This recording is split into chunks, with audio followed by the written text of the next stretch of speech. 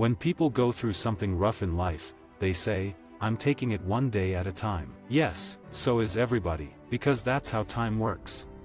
My dad named me after Hannibal Barca, the Carthaginian general who attacked Rome, but nobody knows about him.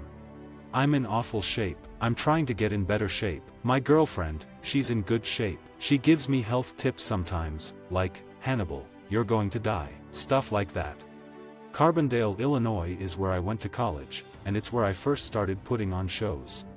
I like getting Times articles online, but the actual paper just has too many words.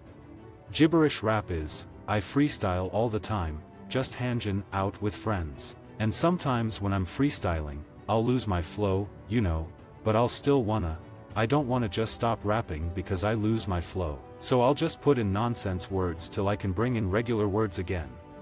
Actors, you have to wait for people to give you work, or you have to make your own stuff. But stand-up, I could just say, I want to do stand-up in 30 minutes, and I can go do stand-up. Or I could just say, I want to do stand-up in a few weeks in this city.